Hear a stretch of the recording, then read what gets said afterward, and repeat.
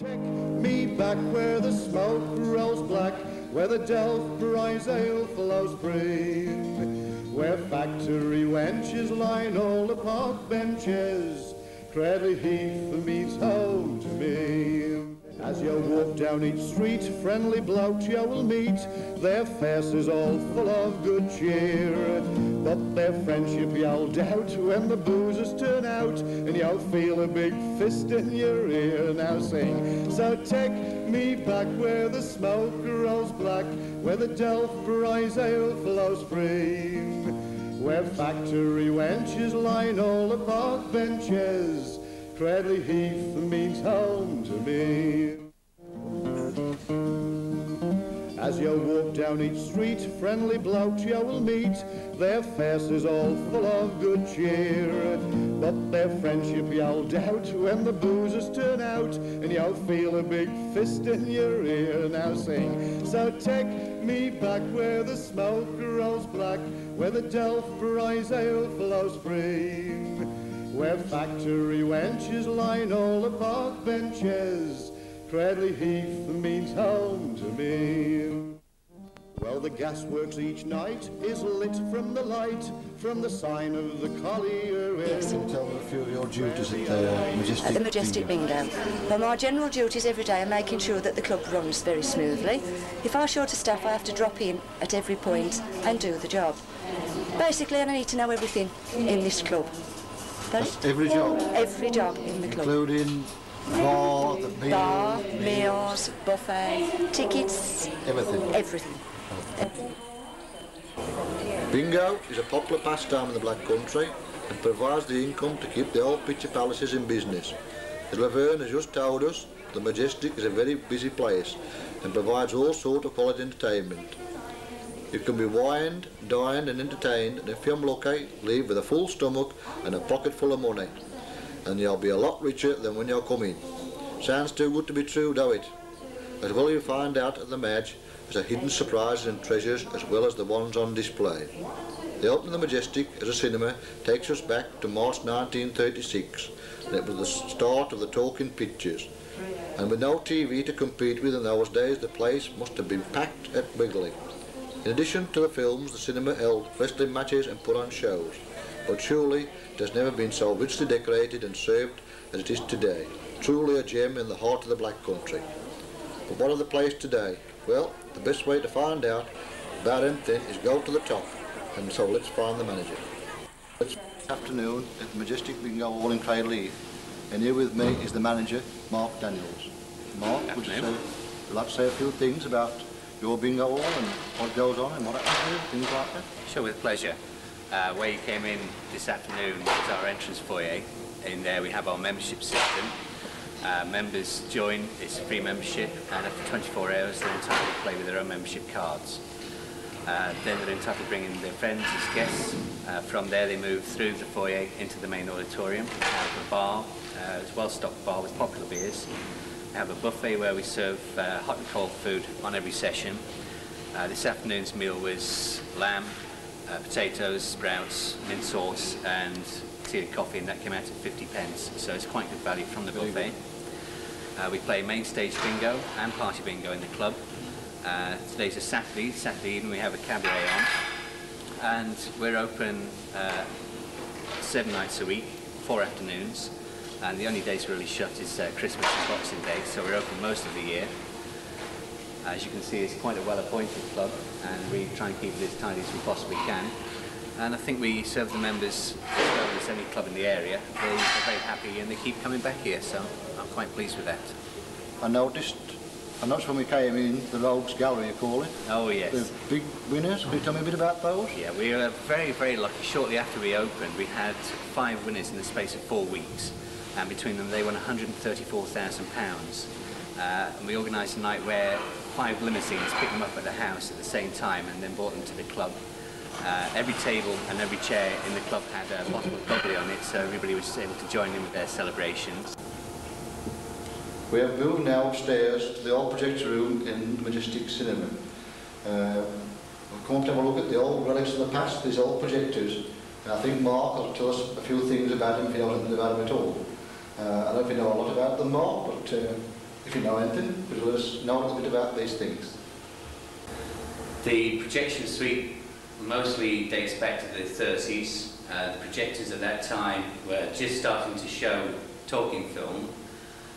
These projectors had to have the voice synchronised with the film, and then they were shown through these antique projectors. The projectors themselves didn't use a bulb as source, but more of a carbon arc that operated inside the projector. The top half was lowered down to the bottom half until the arc struck, and that gave the lighting for the film that was shown through these apertures here and onto the old screen at the front of the house. Obviously this was taking an awful lot of electricity, an awful lot of current, and actually drew as much as 200 amps of power up from street level. All of this now is just really being saved for posterity rather than sent to the scrap heap, although unfortunately none of it is in working condition anymore.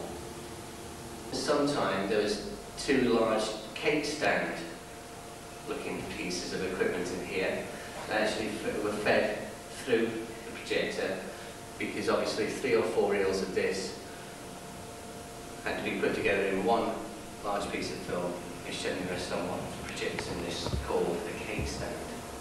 Pass now to the mini cash caller, is it? Yes. Miss Joyce. Joyce, yes. Can you tell us a few of your duties, Joyce, please? Well, I do mini cash calling, and I do lot of the checking, you know, the main session checking. And, well, more or less that's all, you know. And what's the amount of people come win? Can there have been vast amounts of this, or small amounts? No, the most I think I've had them play for is about 12, 15, you know. But of course it's only 20 pence a game, and you know we have 68 games a night or a session. So of course you can't afford a lot really, you know. Yeah. Will that win a bit of pocket money? Oh yes, and they enjoy it. They enjoy it. Yeah. Yeah. And I mean I've been doing it well. I've been working here 28.5 years now, so I enjoy it anyway. So you already remember when it was a cinema then? I started a month after it changed from cinema to the bingo. Yeah. And if I remember right, there used to be a casino at one time. Not a casino. We did used to have roulette and things like that when we first opened with Starving. Yeah. Very much. Okay. Ask the right person and you'll collect the wealth of information. This is obviously an highly professional run business which places huge emphasis on pleasing the customer. Still curious? Well, let's find out more about what happens here. Now, I've got one of the callers here. Could you tell me just your name and what your duties are, and do you do all the job besides calling? Yeah, my name's Andrew Round. I do main session calling at weekends.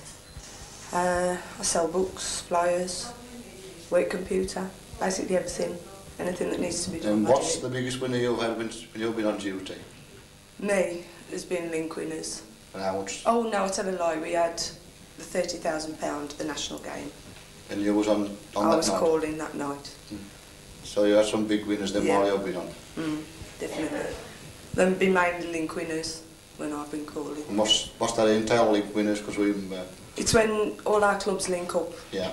We've got like 4 clubs on a Sunday night, and we have 7 clubs in the week, and it's for £1,000, and we have to link up to all different clubs.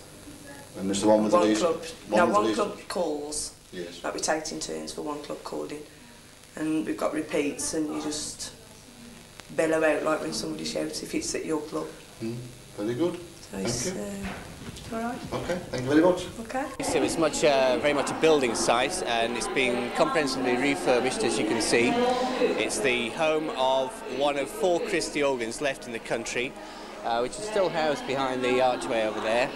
And the company intends at some time in the future to refurbish the organ back into working condition. As far as I'm aware, the building was built sometime in the early 30s by a group of local business people who clubbed together and built it as a cinema, and it was converted to a bingo club around about 20 years ago. What a massive organ this is. It's housed on 3 floors and has a host of different instruments as well as a forest of pipes. It used to appear from under the stage on a lift while being played. It's still intact, but sadly is in need of some expert restoration, which can't be said of this luxurious palace, the quality of which has probably never been seen in the area before.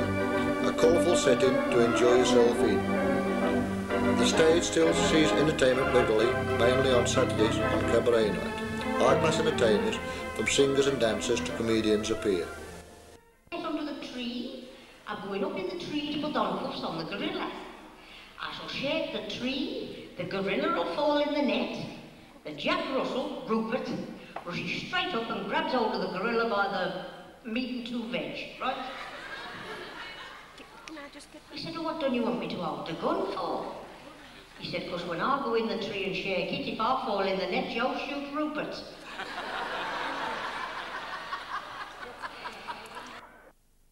I'm a jolly rolling blade of many a trade and all trades, and if you want to know me name, just call me Jack of all trades. I've often heard of Cradley, Heath, the workshop of the nation. At 21 it's here I come to apply for a situation. I'm a roving Jack of all trades and every trade and all trades, and if you want to know me name, just call me Jack of all trades. In Chester Road I started out where I became a porter. My boss and I, we soon fell out, which cut acquaintance shorter. And then I went to 2 Gates where I was an undertaker, and off I went to Vauxhall Street where I was a chain maker. We just come to Norman Plant's wet fish shop. Norman is, I think, in relation to Joel Mallin, and I think he'll tell us a few things about Joel Mallin and how long he's lived here at the big park. Found it looked like being in for 5 here. Because there's no car park down there. And the brewers in them days when they could have got all the public houses and got car parks, so they could sugar traders who wouldn't be like that. But after 5 years, it went into 20. Now it didn't close 1970. Closed down 1970. Did you keep a pub before that or not? Only like one in Black Heath. That I was up there 15 years. From down here, I was 35 years old. I've been in the last in trade. Yeah.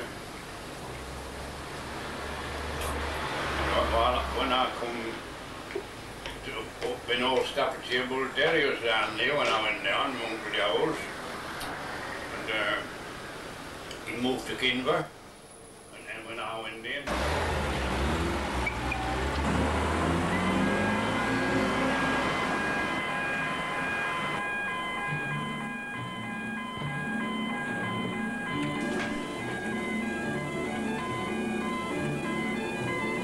Little more than a quarter of a mile from the Five Ways is Cradley railway station, which stands on the main line running from Birmingham to Worcester and Hereford. As can be seen, the station has recently been modernised and is now served by a remote control level crossing. The picturesque single box, alas, is no longer here. The modernised fleet of trains run a very regular service of about every 20 minutes at peak times.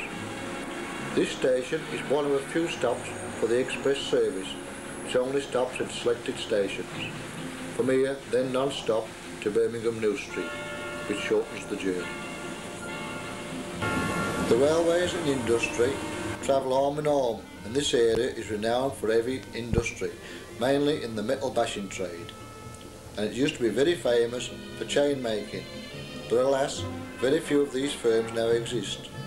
Only a museum at Mushroom Green carries on the tradition of making chain by hand instead of machines. Talking of machines brings us to a famous part of Cradley.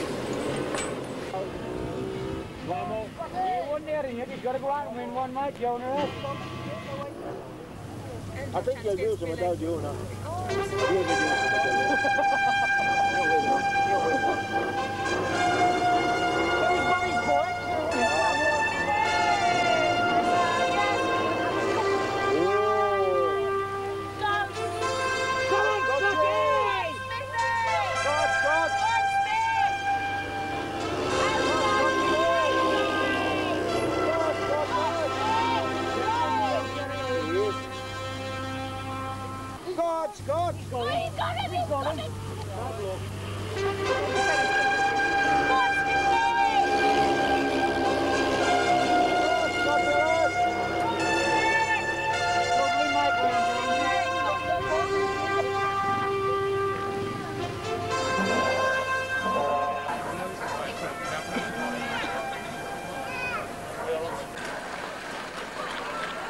Common and cradley is the local cry at the stadium, where the heathens still compete with the best.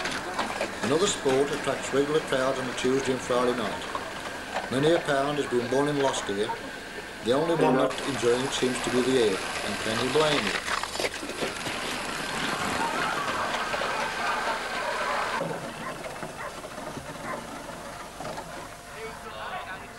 Everyone in Cradle Heath is trying to work, eat and be merry. The annual carnival seems to achieve the same, with its happy, hard-working inhabitants, and long may it continue.